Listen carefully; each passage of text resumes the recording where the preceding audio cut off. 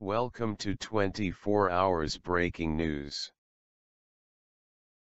Authorities arrested a man Saturday night in connection with the shooting at a mall in Burlington, Washington, that left 5 people dead. King TV in Seattle reported that the 20-year-old man was taken into custody in Oak Harbor, about 29 miles southwest of Burlington.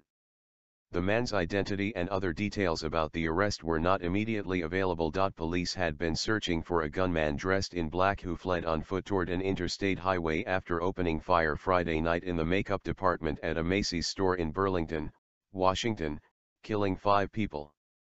Initial surveillance footage from the Cascade Mall showed the suspect entering the building late Friday without a weapon but walking into Macy's about 10 minutes later carrying a hunting-style rifle, police said. The suspect, described as in his teens or early 20s, went into the store's makeup area where he shot 4 women and a man, Lieutenant Chris Kamek of the Mount Vernon Police Department said at a news conference. He then left on foot, out of range of cameras.